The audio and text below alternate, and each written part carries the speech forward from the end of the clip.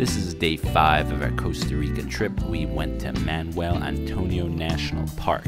Originally we wanted to go yesterday, but that was Monday, and on the rainy season, the park is actually closed on Monday, so definitely keep that in mind. Here's a quick view of the beach, one of the top-rated beaches in the world.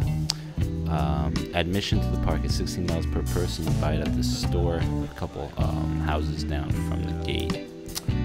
I bought a coconut, $2, or one cologne. Really good stuff. Love the meat and coconut. Saw white-faced monkeys. We saw a lot of animals in the park. We didn't take a tour guide. They're around like $10 per person. Kind of felt like we could do without. Honestly, maybe it would have been a good idea to take them. I'm sure they would have spotted a lot more things. We did see a bunch of animals. We saw these monkeys. They were awesome. We saw crabs. We saw iguanas. We saw a lot of animals. It was a good time overall. We saw these agoutis, like really large rodents. They look like fast guinea pigs. We saw a lot of iguanas all over the place.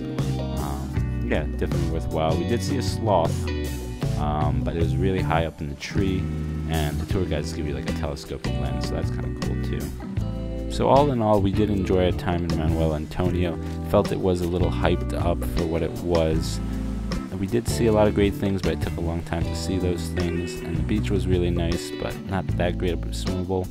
Oh, this was a really cool green snake we saw. Grab a frog and eat it. Here's some macaws that we saw in the tree outside of Yaco on our way to San Jose. We're gonna return home tomorrow morning, early in the morning. So we went to a Last Soda to enjoy the Costa Rican food one last time in preparation for our ride home. Hope you enjoyed all these travel videos. Make sure to watch them all. Thanks, guys.